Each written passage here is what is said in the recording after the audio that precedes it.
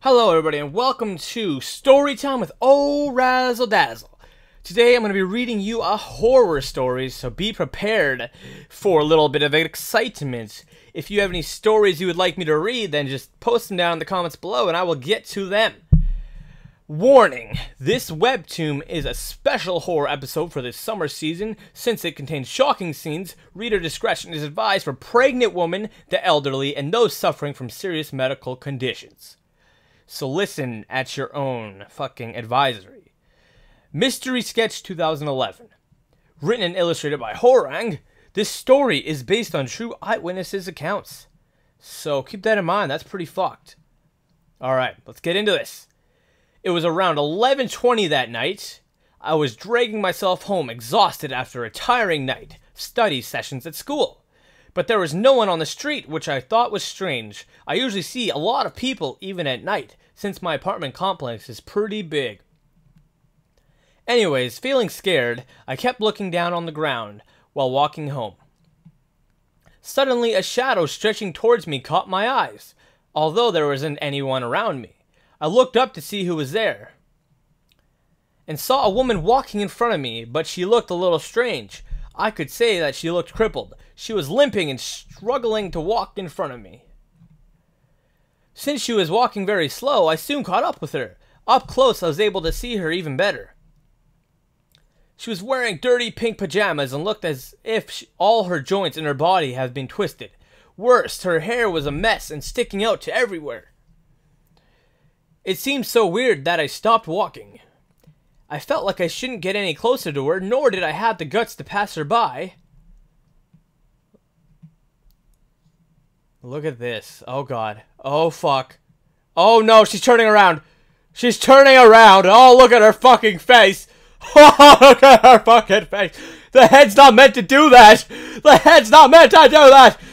You know, people say that if you were really surprised, you can't even scream. That was right. I froze there, not being able to move at all. Where is my baby?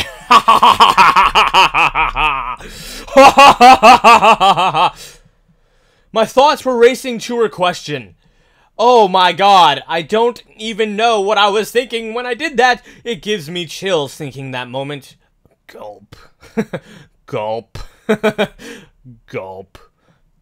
Look at her, she's clenching her fist or something. She's pointing. I answered, pointing as far as I could. Oh, over there! I just wanted her to get away from me. Then she limped towards where I'd pointed to. And I couldn't see her anymore. You do not lie to a fucking zombie! Or whatever that thing is. I think she has Converse shoes on. Fearing that I might run into her again, I tried to turn around and leave the apartment complex. I could not think of anything but to get to a place where there could be people around. At that moment, dun dun dun, she is not here! I heard her screaming from far away. Like I said, do not lie. Do not fucking lie. Learn your manners. Oh god! Look at her. She's going. Oh no, she's getting closer! She's getting closer! Oh my god, she's getting closer! Oh, she's so close! Oh, she's in front of us! Oh, oh my god! Look at her! Look at her! Oh, ah! I don't remember anything from then on. I heard that my neighbor found me passed out on the ground and took me home. In 2007, at an apartment complex in Bongcheon-Dong Ghost, Seoul, a 33-year-old woman jumped off the apartment and died on the spot. Known as surname Cho, a divorced due to her extramarital affair. She had lost her custody of her 2-year-old daughter and decided to commit suicide. After the incident, Cho was seen walking around the apartment complex several times. After the incident, Cho has been seen walking around the apartment. I just read that twice. That is the end of the story.